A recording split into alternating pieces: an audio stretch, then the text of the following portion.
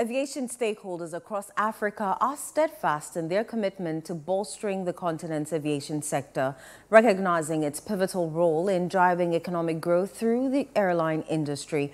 Despite the severe setbacks inflicted by the COVID-19 pandemic, concerted efforts are underway to facilitate the sector's recovery. Côte d'Ivoire stands as a key player in Africa's aviation landscape, boasting over a decade of operational experience.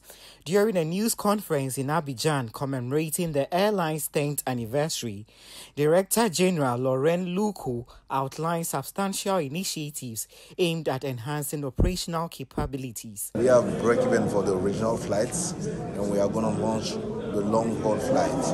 And for that, we'll go it with Airbus 330, that 900, and will be one of the most comfortable and good aircraft for the region.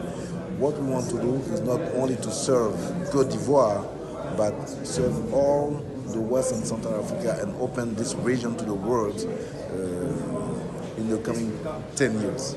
Vice President Sales Africa Levant Commercial at Airbus, Adi Akum, echoed this sentiment, expressing optimism about the industry's prospects for significant advancement in Africa.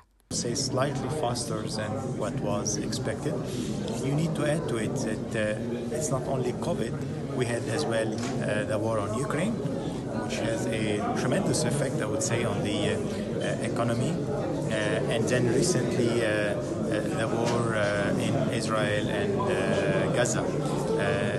Those things, they can slow down the growth.